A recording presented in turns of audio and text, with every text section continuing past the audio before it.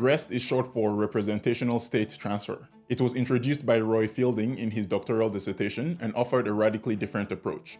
Instead of complex protocols, REST leveraged existing HTTP infrastructure that already powered the web. Developers could now design APIs using familiar HTTP methods like GET to retrieve data, POST to create new resources, PUT to update existing ones, and DELETE to remove them. REST adoption was swift and decisive because it was lightweight, intuitive, and blazing fast compared to SOAP. The secret sauce was JSON. While SOAP relied on bulky XML, REST embraced JSON's compact human-readable format that browsers and servers could parse easily.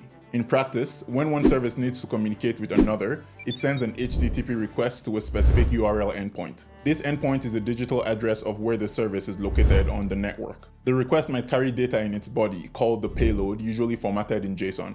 It might also include parameters directly in the URL to specify what exactly is needed. The receiving service processes this request, performs whatever operations are needed, and sends back an HTTP response.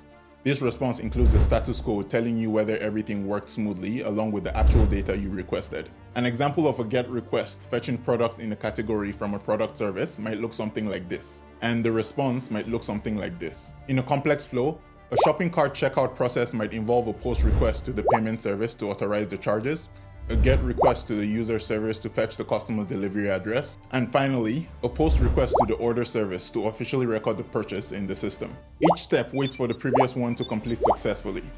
If the payment fails, the process stops there. If the address can't be retrieved, no order gets created.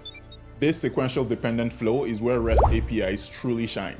It excels in scenarios demanding immediate responses. When you're processing a payment, you can't tell your customer, wait, we'll get back to you later as to whether your card worked or not.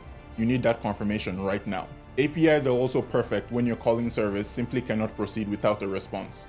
If the next action depends on the results of this one, like confirming a user's password before granting access, then APIs are the right tools. For standard CRUD operations, create, read, update, and delete, RESTful APIs feel natural and intuitive. They map out beautifully to HTTP methods and provide a clear, predictable interface for managing resources.